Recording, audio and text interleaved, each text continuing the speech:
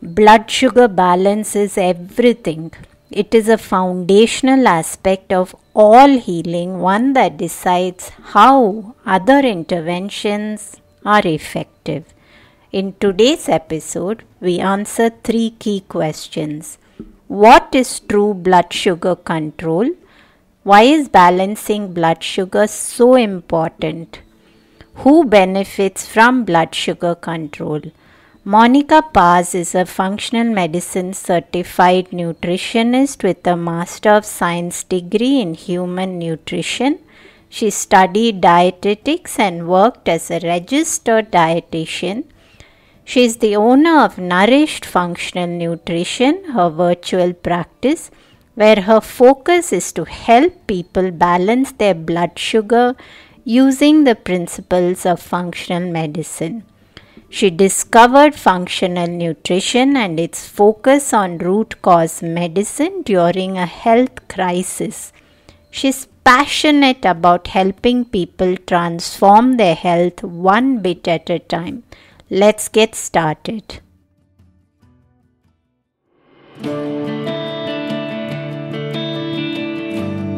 Hey everyone, I'm Deepa, light functional medicine practitioner, author and yogini, and you're listening to the Sleep Whisperer podcast, the only sleep podcast with conversations and meditations.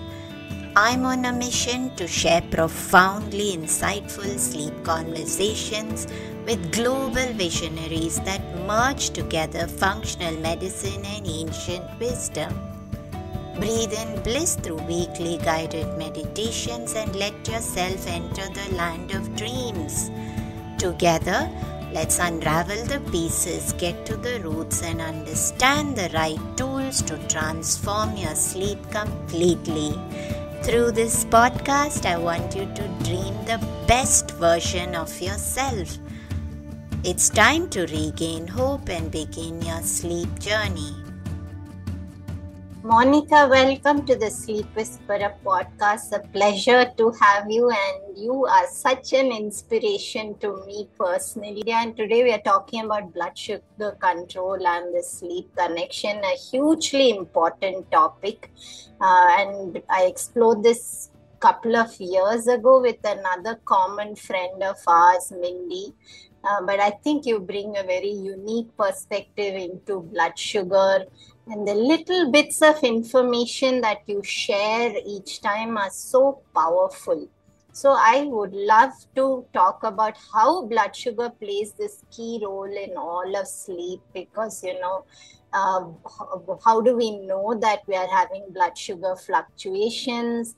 It's so common to hear people saying that I wake up every night at a particular time, and I'm sure you'll have lots of insights to share with reference to this, but maybe just get us started a little bit about why are you so passionate speaking into this area of blood sugar? And of course, it's important to all health, but what drew you to it? Thank you so much for having me, Deepa. I really appreciate your taking the time to invite me, and I'm honored to be here. So, just to begin, the reason why I'm so passionate, and as you know, I I feel like my life is going into this work. And the reason for that is because from a young age, I saw my father suffering from diabetes, and I always wanted to help him. He did not have any interest in taking care of himself, and I could never answer the question. He would say, "You got to die of something." And I could never have a good answer for that. And I feel like now I have that answer.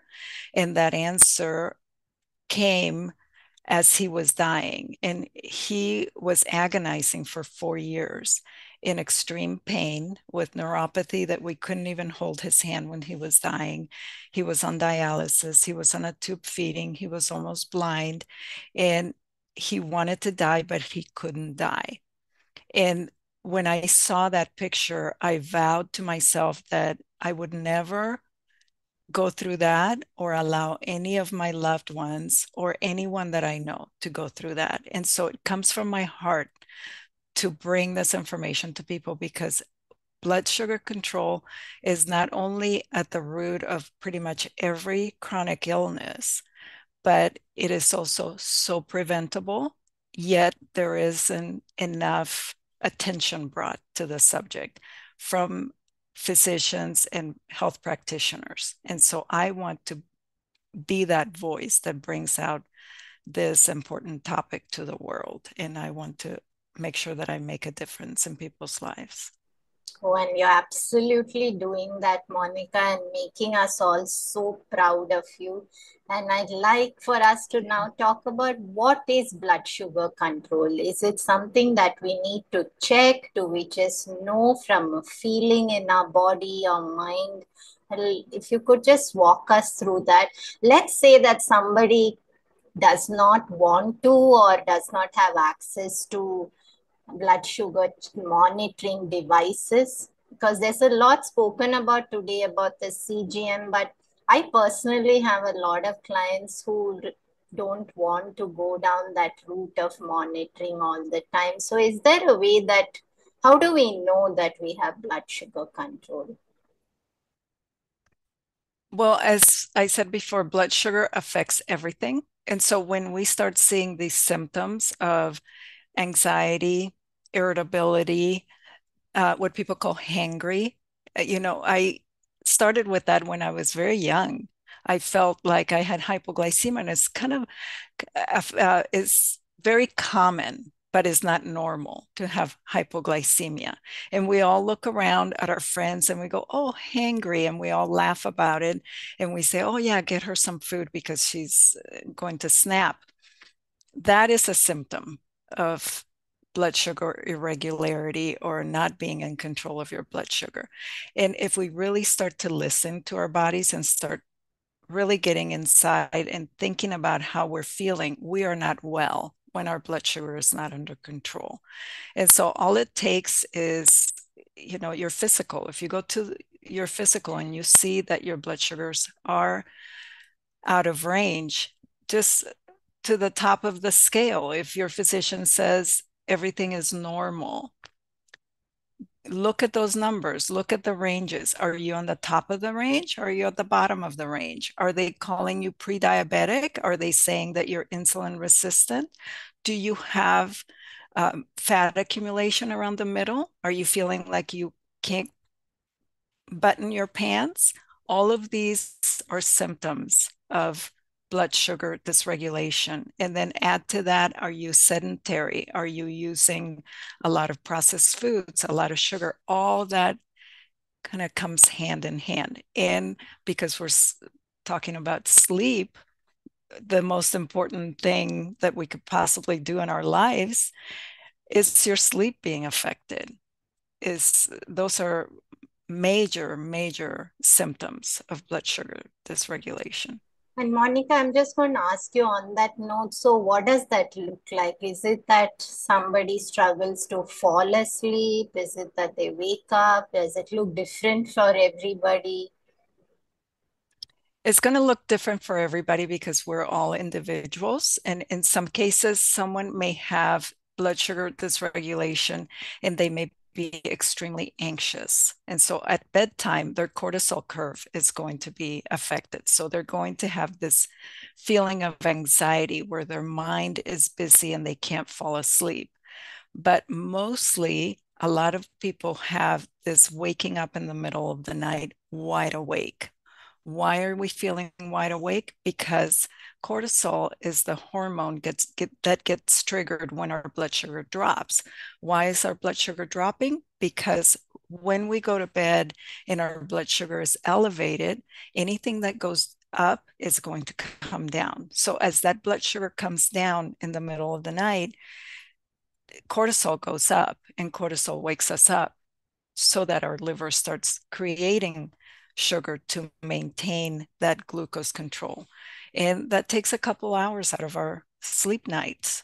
And that's what keeps us awake and keeps us. And so there's this cycle of cortisol. And for me, cortisol was that feeling of anxiety, but also that irritability and the confusion of, do I have low blood sugar or am I anxious? Because the symptoms mimic each other.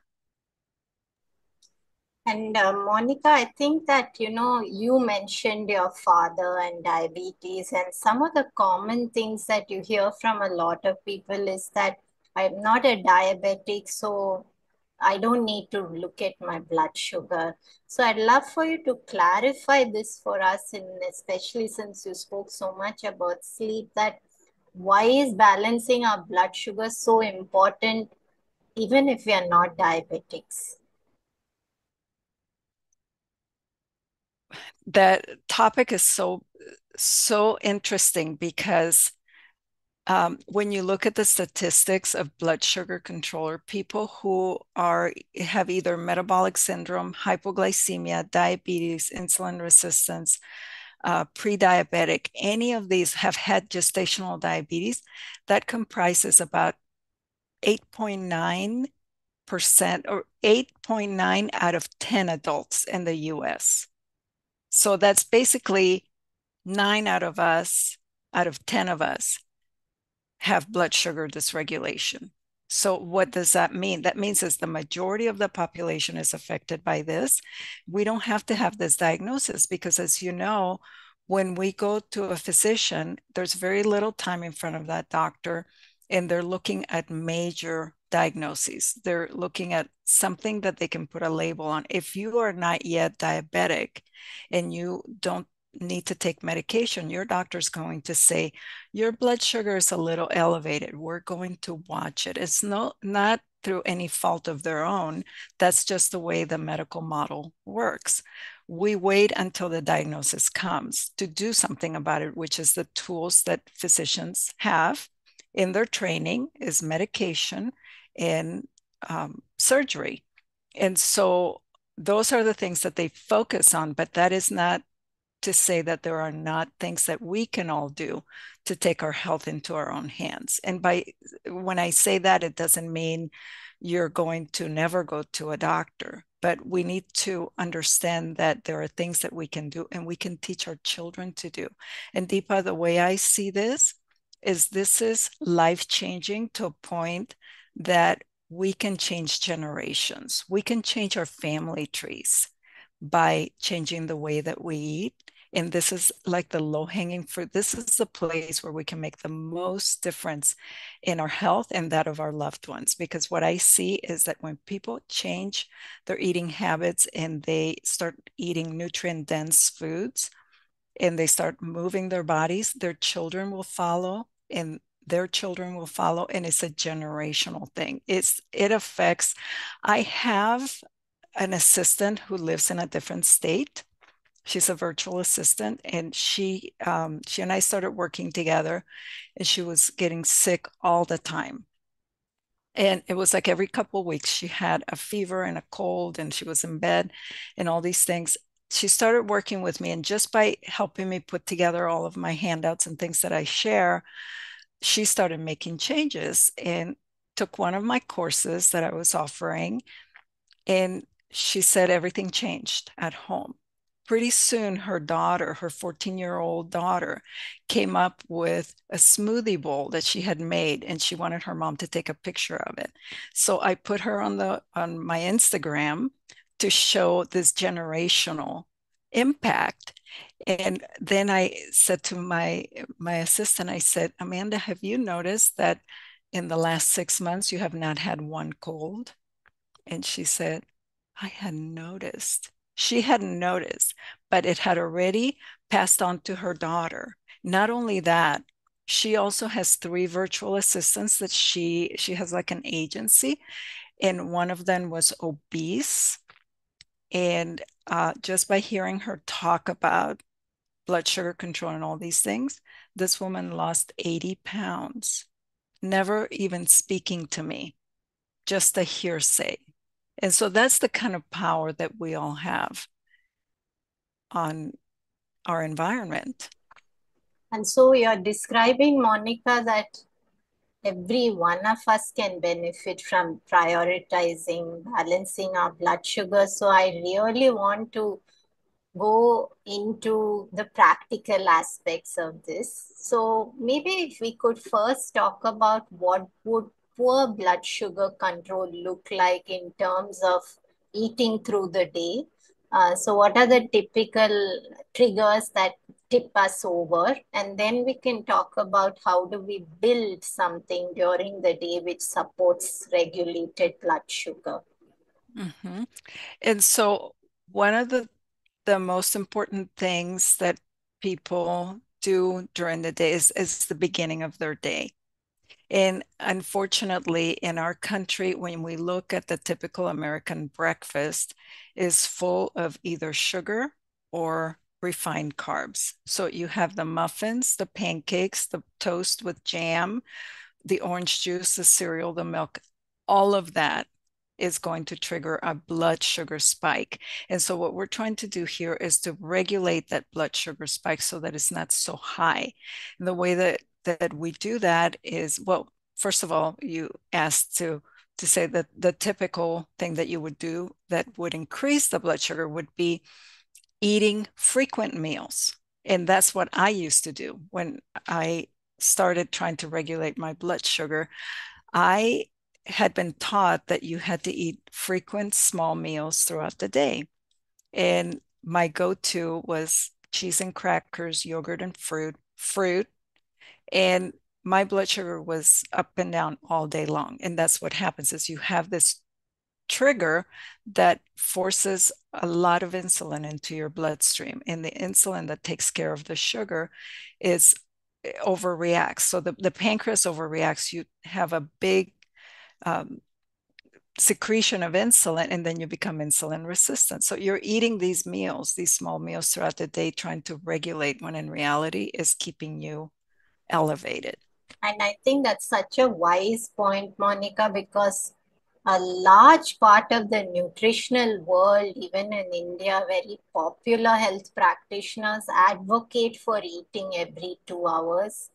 Mm-hmm. And that is so far away, even from what ancient wisdom advises that never eat beyond 3 meals and give the gap between meals. And I was so glad to hear you say that because everybody I know and they are talking about I eat small meals through the day and then they have so many symptoms and this is so much in our hands.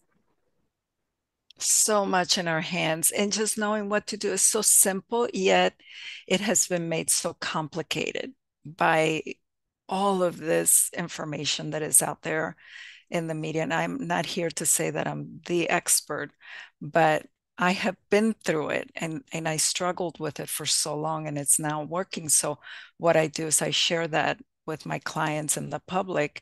And that is, what can you do? So for example, mistake that I was making myself.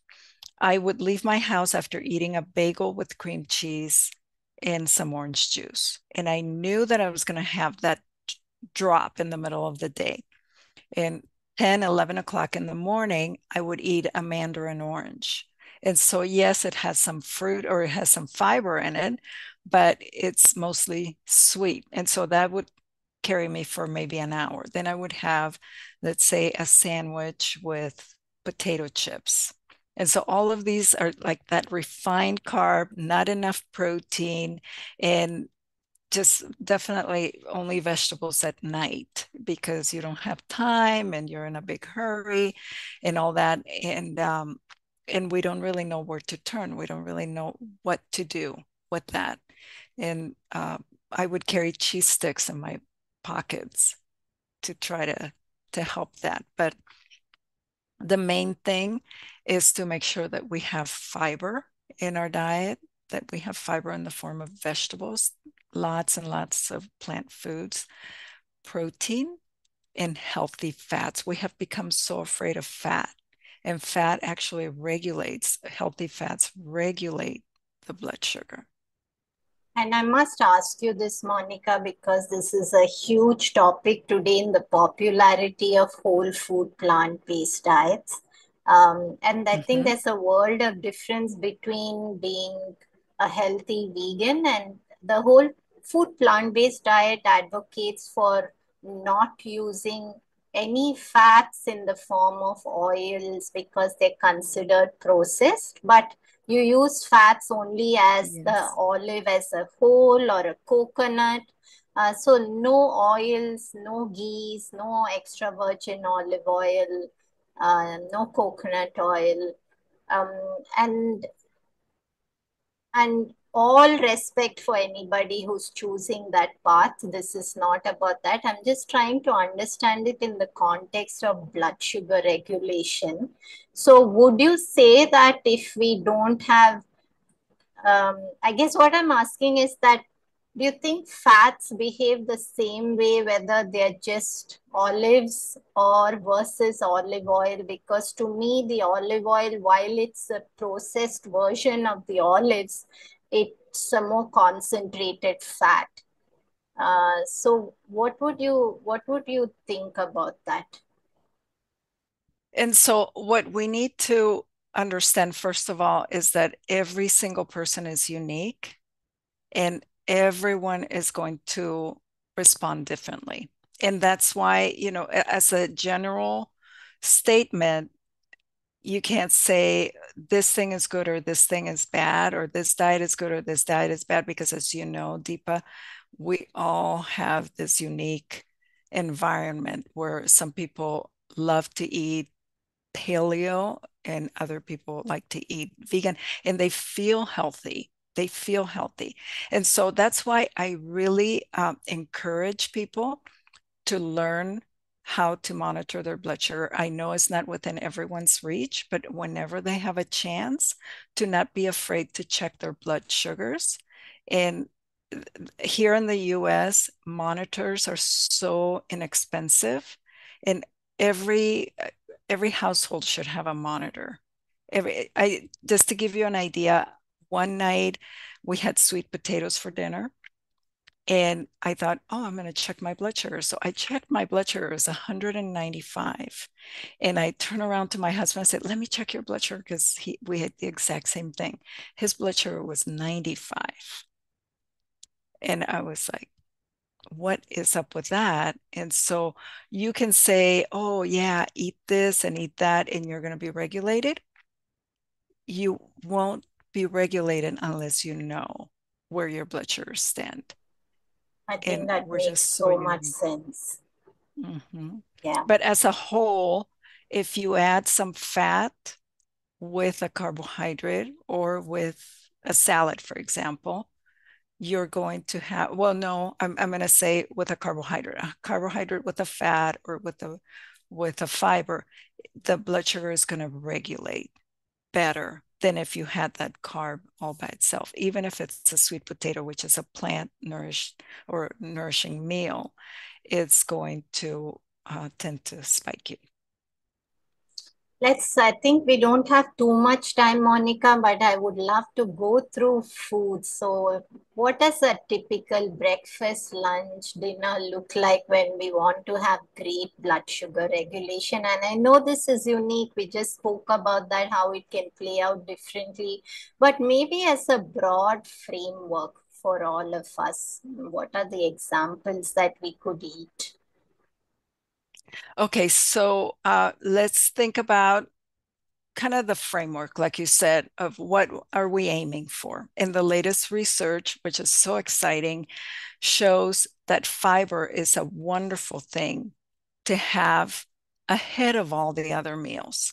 And so, for example, if you're going to have a lunch or a dinner or even breakfast, and you have a choice of the order in which you're going to eat the food, when you eat your vegetable first, anything that has plant fiber in it, that is going to slow down the release of sugar. So the objective is to slow down the release of sugar as much as possible.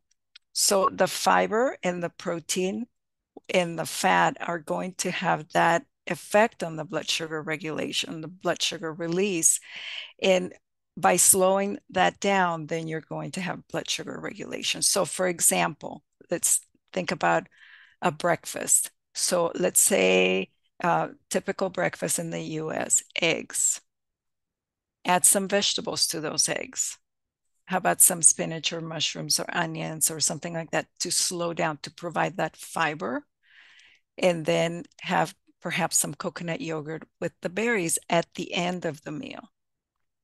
That is the one tip that I can give people, is to try to get that fiber in first, because that slows down the release of sugar.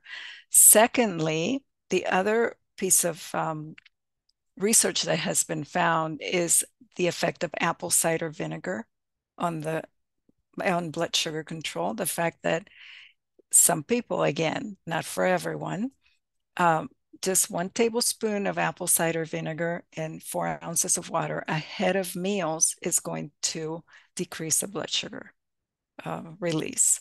And so that's really exciting, because that really helps a lot of people to control their blood sugar. And number 3 would be movement after exercise, which people, I have posted about this, and some people have some crazy ideas about, oh, I can't move because I'm going to get appendicitis. And there are a lot of wives' tales about movement, but I'm not talking about going to run a marathon or playing professional football, nothing like that. I'm talking about a gentle walk after dinner, that kind of thing. If you check your blood sugar before dinner, after dinner, and then after a walk, totally different. Like, your blood sugar is going to come down to baseline after a meal and a walk versus just eating the meal and sitting on the couch. And Monica, even the ancient Ayurvedic texts talk about this, that taking 1,000 steps after every meal is a healthy habit, that after every single meal you must have movement. So it's amazing when these ancient wisdom correlates with modern science. It always just baffles me how It's they got it right so far back. But do talk us through. You gave some beautiful examples of breakfast. I would love to also give a plant-based option if you can suggest something, and then also give some broad Mhm. framework for lunch and dinner. And I think that's all we'll have time for today. Okay. So one thing that is so exciting to me is to know Vaish, because she has introduced me to dosas. She has introduced me to so many things with legumes that you can do. But one thing that I absolutely love is to make a pancake with garbanzo flour and vegetables. So same thing, instead of eggs, garbanzo flour, a little yogurt, and some seeds or some nuts for dessert with some berries. I would do the berries with the coconut yogurt and some nuts with that pancake. I love traveling with that because I make my pancakes. I roll them up, I put them in my bag, and then I'm in on the plane. Don't have to worry about refrigeration or anything. It's just wonderful. So that would be a lunch. I'm sorry, that would be a breakfast. A lunch would be a bowl. I call it a protein bowl. And all it is you line it up with all kinds of leaves, and you could do quinoa or rice or lentils, beans, garbanzos, and then just pile on the shredded carrots, shredded beets, cucumbers, tomatoes, anything you love, and then nuts, seeds, and a good dressing. And that would be a nice plant-based lunch. And I then for saw dinner, a beautiful one you shared, and my mouth was watering because it had white beans, which I just love. mhm. It was a beautiful bowl you shared recently. Yeah, I think that's amazing and gives us such a broad framework to play around with so many different alternatives to each of those. Yes, and then we can make any kind of bean or tofu soup, or like a curry, for example, for dinner with some rice. And I the way I eat rice, this is another thing, is as a resistant starch, because a resistant starch feeds the gut bacteria in the colon. It bypasses the small intestine. It does not spike the blood sugar. So resistant starch is cooked and cooled rice, potatoes, overnight oats, green bananas. Any of these things can be eaten without worrying about your blood sugar going up. And I love that because all I do is I make the rice and then I scoop it out onto my plate without warming it up. And you can actually warm it up just a little slightly, but I don't mind cold rice. And I get to eat my grains and I get to eat anything I want.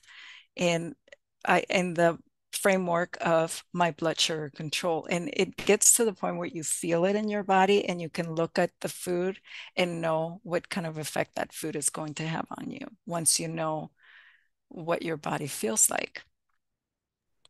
Beautiful, Monica. Any final words on blood sugar and sleep? Yes, I want everybody to know that this is within their grasp and this is not a diet. This is not a restriction. This is just a way of eating real food to feel your best. Because when you can sleep, when you can rest, when you can get rid of anxiety and feel like you have a life that is full of energy, you can do anything. And your life is not restricted when you're healthy. Where can people find you, Monica? Do share. Where do you share further wisdom about blood sugar? So I have an account on Instagram. It's monica.paz.nourished. I am on Facebook as Nourished Functional Nutrition. And I also have a website at Nourished Functional Nutrition. It's a pleasure speaking with you today, Monica. An absolute pleasure. And thank you. Lots of love streaming from my heart to yours. And Oh, I received. gratitude for giving us your time today. Thank you so much for inviting me. It's been such a pleasure speaking with you today, Deepa, and your listeners. Blood sugar balance is not complex. Maintaining a mantra of having fat, fiber, and protein at every meal goes a long way in supporting great energy, mood, and everything else. It is also very easy to slip into patterns of not being intentional and mindful about this. I encourage you to always look at your plate and ask yourself, where's the fat, where's the protein, and where's the fiber? As you do this, notice how your mood stabilizes, how sleep improves, and how life just seems better. Have a great day. This podcast is intended to provide helpful and informative material on the subject matter covered in the episodes. The podcast is not acting in the capacity of a doctor or a registered dietitian and is not rendering any professional healthcare or medical service. The information in the podcast is not intended as a substitute for medical advice or services or as treatment or cure for any particular health condition. The advice and tools contained herein may not be suitable for your situation. Any medical questions regarding contraindications and cautions or any questions on whether or not to proceed with any practices provided in the show should be referred to qualified health professionals before adopting the same. The podcast specifically disclaims any responsibility for any liability, loss, risk, personal or otherwise, which may be incurred as a direct or indirect consequence of the use of information from this podcast or the application, adoption of any of the information provided.